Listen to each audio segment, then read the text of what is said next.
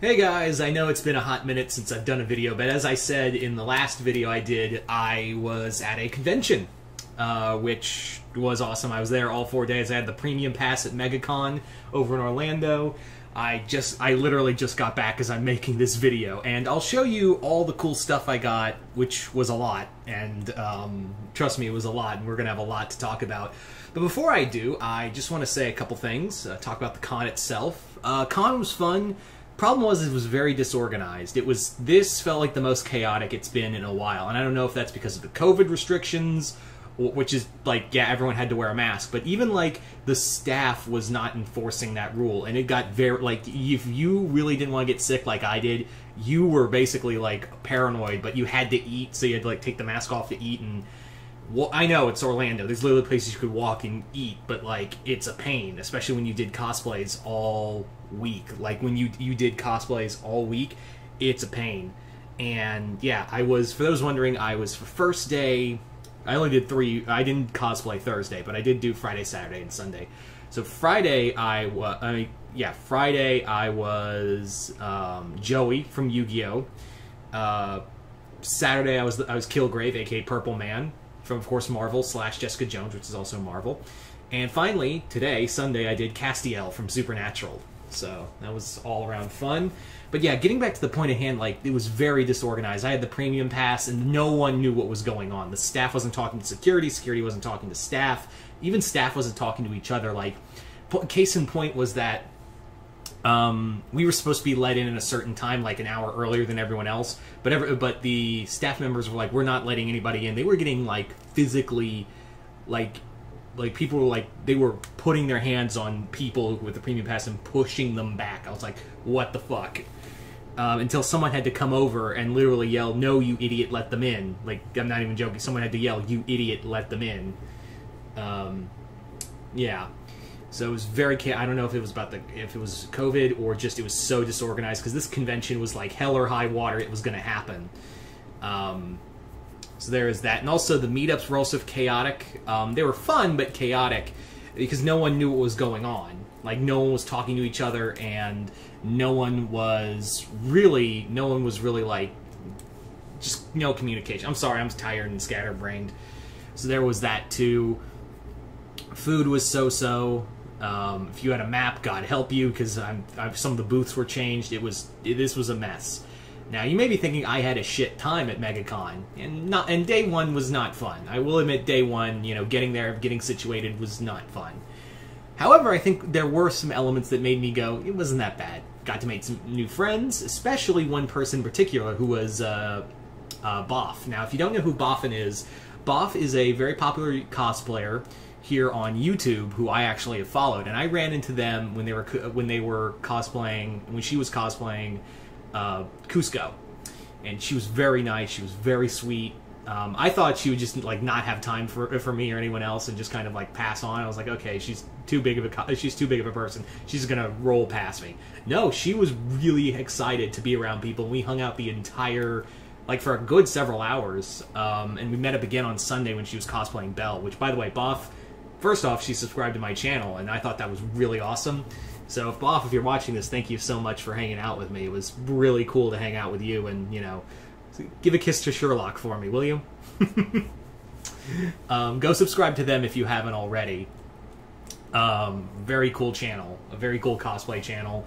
Yeah, just all around nicest person I could have met at the con.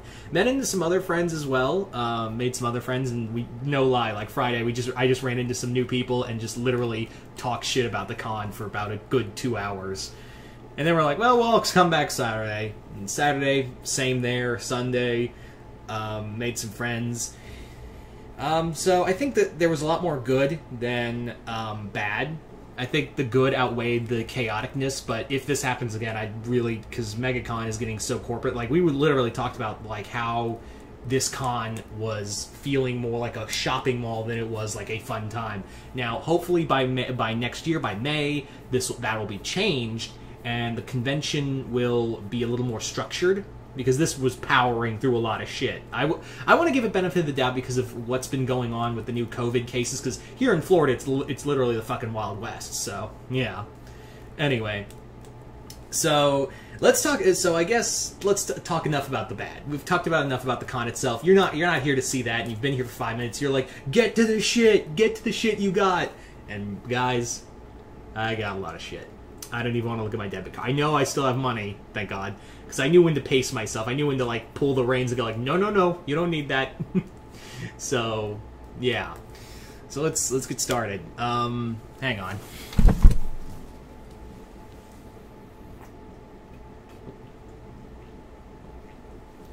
Sorry, I really needed that. Yeah, such a professional channel, I know. Anyway, let's get started with the coolest thing I got on the last day.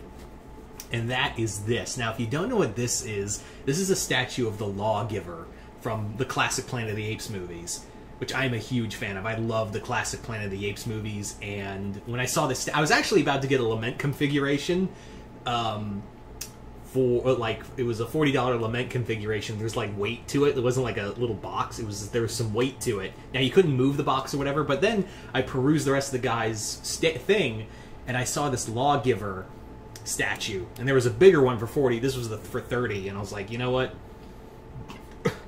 I have zero Planet of the... Aside from one Caesar pop figure, I have zero Planet of the Apes stuff.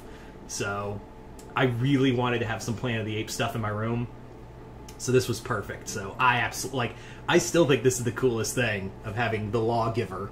And there was also a bust of Ursus, which I was contemplating on, but I was like, no, lawgiver. So, there you go. There's the lawgiver. Moving on, I got coffee, believe it or not. I got actual coffee called Comics Coffee. These guys are from Fort Myers.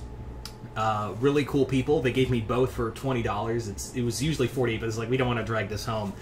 They gave me a free sample for both, and I was like, I want to take both. And they said, you know what? Take 20, we don't want to drag all this back. So, yeah. So take 2 for 20 instead of 40. Like, I think it was 48 for both, or 38 for both. I can't remember. It was a lot. So this was really cool. I really like this. This is the medium blend. This is the light blend. I desperately need coffee in my life. So, if it hasn't been obvious by the sound of my voice, I'm in desperate need of coffee. So there's that. Also, this is about to get very crowded, so I hope you all hope the claustrophobia in you doesn't completely get in the way. Anyway, so let's talk about some really fun stuff. So I got to meet some people. I didn't meet everybody. You know, people like Ron Perlman was there, Michael Rooker. A lot of people were there, but I got to meet 2 people because the budget allowed, and I decided to splurge on meeting, getting some new autographs to my collection, and it was 2 people I've always wanted to meet. And the first person I got to meet, he was on Friday, was Christopher Sabat. I got to meet him. He was the nicest guy. Like, seriously, he was like, before he was getting in line, he apologized for the long wait and was talking to people and shaking hands in the line. Now, keep in mind, we were all masked. He was vaccinated. We were all fully masked, so hopefully that doesn't backfire. He was also talking to someone who had to use a wheelchair to get around. Like, they were in line for a long time, and he actually got to talk to them a lot, and I was like, this is a generally good person. So I've heard a lot of good things about Sabat, and it was nice to see that. He even talked to me for a short time and said, I hope you're enjoying the like, it's generic stuff, but like, dude had a long line and he had to get through people, so yeah. But it felt like genuine. Like, he's actually, like, it was a genuine nice thing, and here it is. Young Tyler, you can be a hero, Chris Sabat. So, of course, it's Vegeta and All Might stuff, so it's all good. And next is, believe it or not, I got to meet Austin St. John, the OG Red Ranger. Yeah, he was so cool. He had a little booth that he was manning himself. This is probably the most expensive thing because I also had a picture with it. So this was the most expensive, and I think it was about $110. That was $50 for Sabat just for the autograph. But yeah, this was really cool.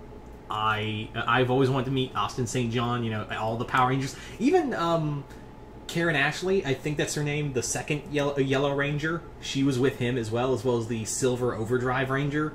They're all in one booth together. It was cool. But no, this was a lot of fun. I thought this was really cool. He was so nice. John was so nice. He talked to people for and it didn't feel like you had to be there or like you had to Like, it didn't feel like he was making it a job and, like, annoyed by people. He was generally like, hey, what's up? You know, I'm happy to be here. You know, happy to meet the fans. Just the coolest guy. So, I'm going to get this framed ASAP along with the Sabat, Christopher Sabat picture. Anyway, so, moving on. I'm going to show you some prints. Not prints. Oh, that all just spilled out. Yep, I am such a professional channel. Anyway. So they're all from different artists, and I can't remember them all. A few, though, are from some of the pictures on the wall, like the Mass Effect Gargoyles and Black Butler and Castlevania. Those are... A lot of these... I'll point those out. Such being... this was actually... I got this from my dad. He loves Rick and Morty probably more than I do, so I got that for him. As well as I got this Maleficent, because my mom's a huge fan of Maleficent, so I got this for her. Yeah, she's really obsessed with Maleficent, so I saw this and I was like, there you go. That's something for Mom. And since I have not a lot of Fantastic Four stuff, I got this. This beautiful Fantastic Four image right here. And yeah, it's got, like, you've got Frankie Nova over here, you've got Galactus, Silver Surfer, Fantastic Four. For those who don't know, I don't think I've ever talked about this, but the Fantastic Four is my favorite superhero team. So, any chance I get to have more stuff with the Fantastic Four, it's all good in the neighborhood with me. So, I think some of these are mixed up, but I will quickly run through all the prints that I have. The other remaining prints. So, first off, yeah, Doomslayer. Until it rip and tear until it is done. Cowboy Bebop. Yep, see Space Cowboy. This is all from that, I can't remember their name, but it was a husband-wife team from Chicago. And they did, like I said, the Garrus you see on the wall, the Gargoyles one, as well as the Black Butler and Castlevania. Yeah, so this is all them. I think that I got the most prints from them because they do such a good artwork. They do such good artwork. So, then Dimitrescu. You know, we stand for Giant Woman. Don't judge me. Don't you fucking judge me. Spider-Man. Now this is one Chris actually last year, when 2019 when Chris came to Florida to MegaCon. He actually got this, and they actually had this. I was like, you know what, this was really cool. I didn't get it last time, so I was like, I really want this Spider-Man on my wall.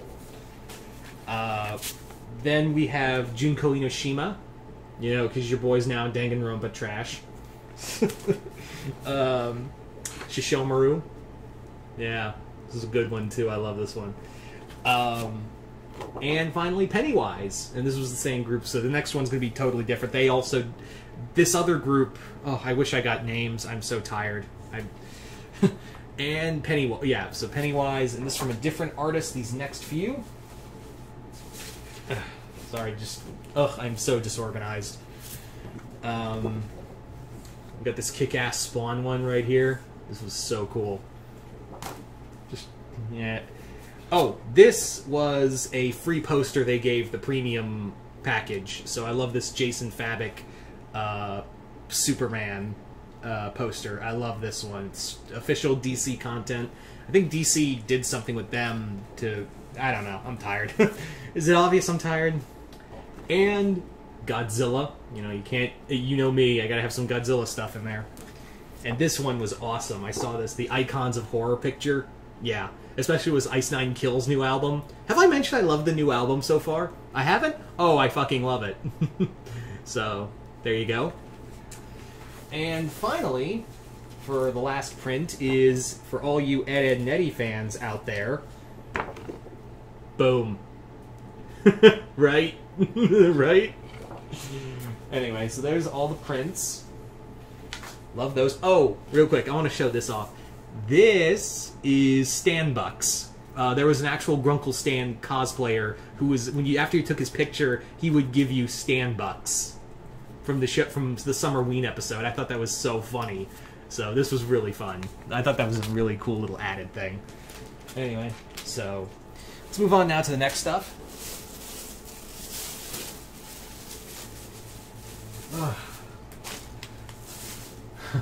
Yeah, has it been obvious? This is such a well put together show.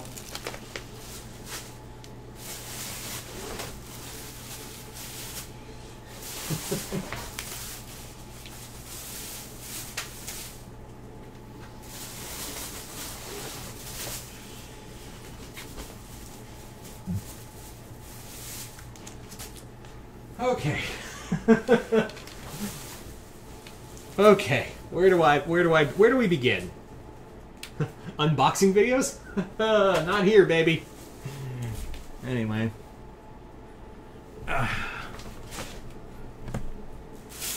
So, where do we begin? Oh, this was another thing they gave to the the premium holders, was a Fan Expo exclusive cover of Wolverine #1. The artwork was done by Clayton Kane, who was at the convention, and you could get it signed. Now, the reason I didn't get it signed was because they gave me this comic a day late, and when I went back to see and Clayton Kane wasn't there, so when I went back, Clayton Kane was there, and I forgot the comic at the hotel room. So, yeah, it was annoying. that was so close, but that was really cool. So,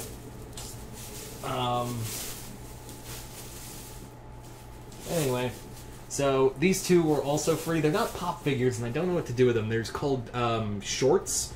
They're like this little Disney apparel, and one for the artist who the creator of these drew had his signature on the Goofy one, and your boy managed to snag Donald as well because they completely forgot I was there for the first time. So I was like, "Here, take this other one." And I'm like, "Okay, I'll take both." I don't know where I'm gonna put them, but they're mine. I say no. I never say no to free shit. There's something you don't know. There's something new you don't know about me. I will never say no to free shit. Oh, and I'm pretty sure none of you do too. Anyway, so you know me. I got some pop figures. Actually, not a lot. I actually got like a ton last time, like a ton last convention. I think I got more pops than comics the last time around, but I did get a lot of comics. This time it was a lot of comics, not a lot of pops. Probably because I'm running out of space. Anyway, so yeah. First two are Ozai and Zhao from the new wave of Avatar figures. Tylee and Suki are being sent to me as of this recording by my friend Jason Voorhees 2011. He's sending me Suki and Tylee along with a few others. New Ultraman pop figure. I have Father of Ultra, but now I have Baltan. If you guys know, and if you guys remember, Baltan is my favorite of the Ultraman kaiju. So I was really excited to get find Baltan. Yep. And finally for the pop figures, finally for the pop figures, we have Frankenstein, the second Universal monster I have in the collection. Mostly because it's very hard. I only have Invisible Man, and you guys know how much I love the Universal monsters, so this was really cool to get.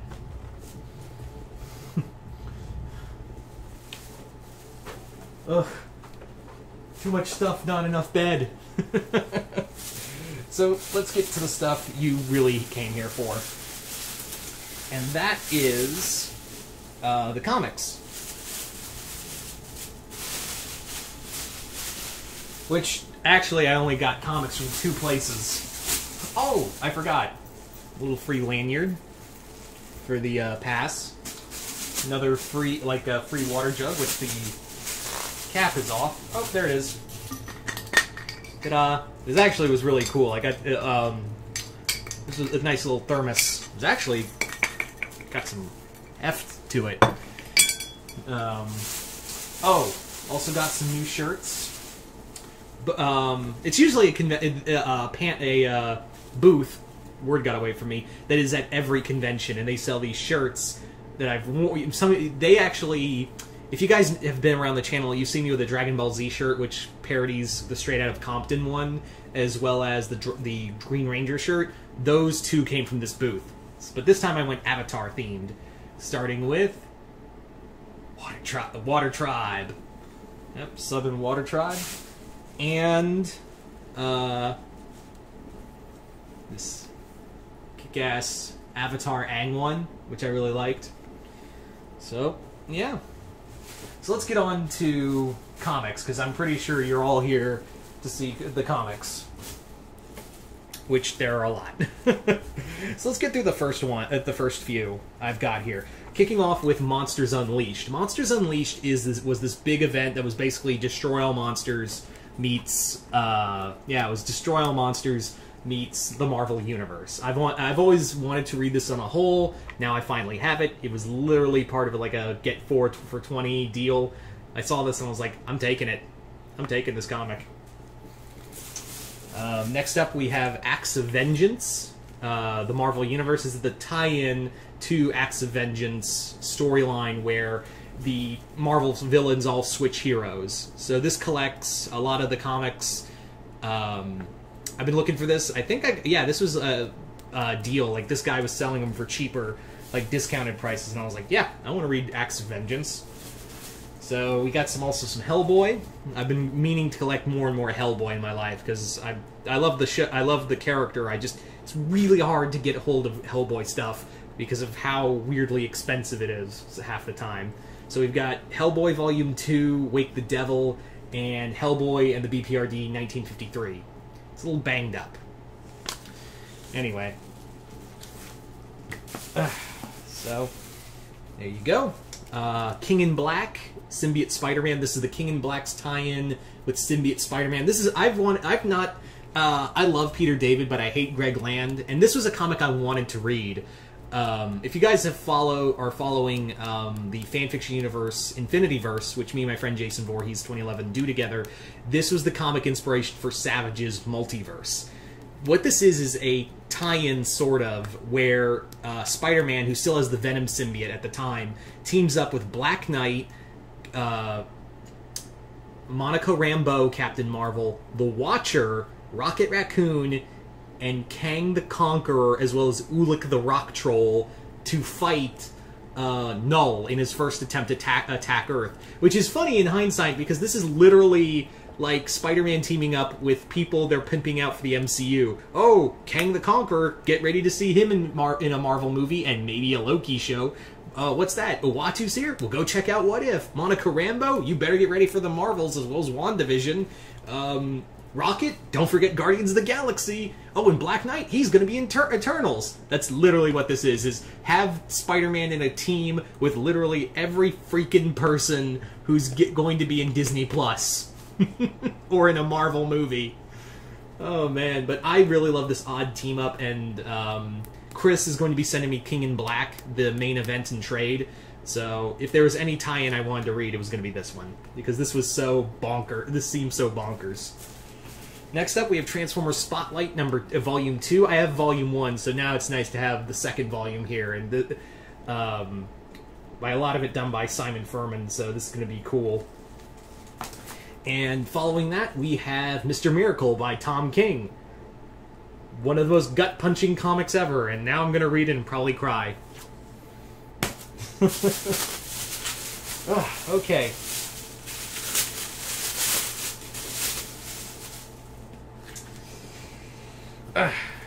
So, next stack of comics. I think that there was only... Yeah, there's only one more other pile. Okay. So next up we have Harley and Ivy meet Betty and Veronica. This was written by Paul Dini. This was the first DC Archie Comics crossover before Batman 66. And I wanted to read this one because I love Paul Dini, and this comic is supposed to be just a ton of fun. So having Archie meet Harley and Ivy, that sounds awesome. Next up we have Future Quest Volume 1 and 2.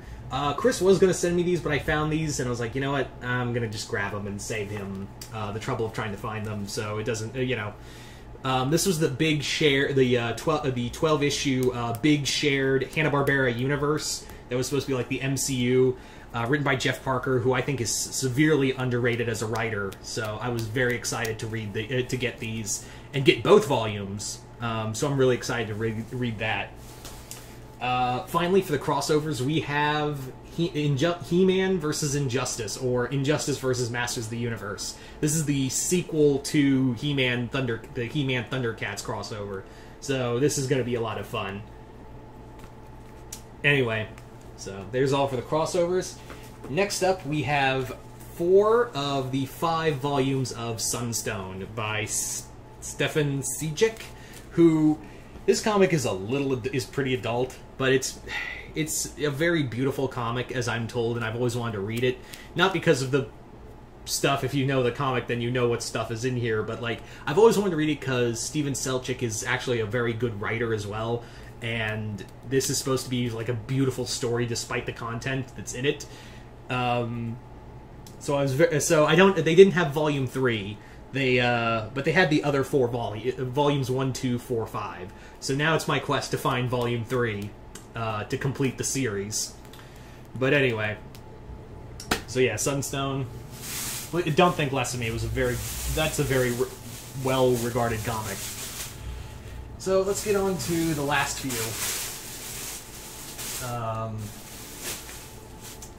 First up, we have Star Wars Target Vader. This is a miniseries that Marvel did a little while ago.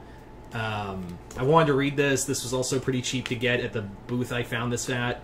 This actually reminds me a lot of Star Wars and the Ninth Assassin, where someone hires a bounty hunter, a professional killer, to kill Vader in revenge for something they did. Anyway.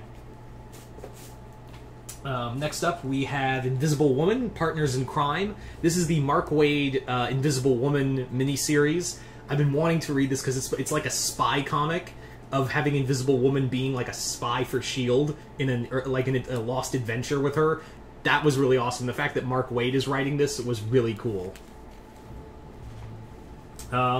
Next up, we have Doomsday Clock, the complete series in trade, in paperback. Yeah, Doomsday Clock, I've already reviewed this comic because I read the issues online, but I wanted to have the actual comic for posterity's sake. So, yeah, this should be good. Yeah, this was a good idea. Anyway, so moving right along, we have Acts of Evil. Acts of Evil was kind of like a follow-up to Acts of Vengeance, where again, heroes switching villains, and these are like these 8 one-and-done stories in annuals. They aren't really connected. It's just villains switching with heroes. And it's like Miss Marvel versus Super Skrull, Bullseye versus She-Hulk, Wolverine versus Morgan Le Fay, Kang versus Moon Knight, Punisher versus Brood, Spider-Gwen versus Arcade, Deadpool versus Nightmare. Trying to remember the other ones. Hang on, I'll just look. Oh yeah, Venom versus Lady Hellbender, and I think that's all of them. Yeah. So I've actually been reading this one. I've actually been reading Acts of Evil and a lot of the stories. I'm halfway done with it, and actually the stories have been really good so far. Next up, we have Conan Battle for the Serpent Crown and Conan the Serpent War. Both cool Conan and the Marvel Universe comics I've been wanting to read. Chris actually sent me the first issues for both, and I really enjoyed them. So when I saw I could get them in trade for cheap, I was like, I'm getting these. So, yep. So there you go. I think that is it. That is a lot of stuff on my bed. That is just a ton of stuff. All in all, great convention. Boff, I hope you're still watching this. Thank you again so much for hanging out with me. Subscribe to her channel. Her and her girlfriend Jazzy are completely awesome. Go check out their channel. And hope you all had a good time. To those who went to MegaCon, hope you all had a good time despite how disorganized it was. And I hope, I didn't keep you guys waiting too long. I know I was gone for 4 days, but I needed this. I needed to get away from everyone. I literally needed this vacation, or I was going to lose my sanity. That was what was going to happen. I needed this. So, yeah. So I'm going to post this video, and then I'm going to fall asleep. We'll probably eat dinner. You know what I mean. I'm dead-ass tired. Anyway, so once again, I'm Mr. Multiverse. I'll see you next time in the multiverse.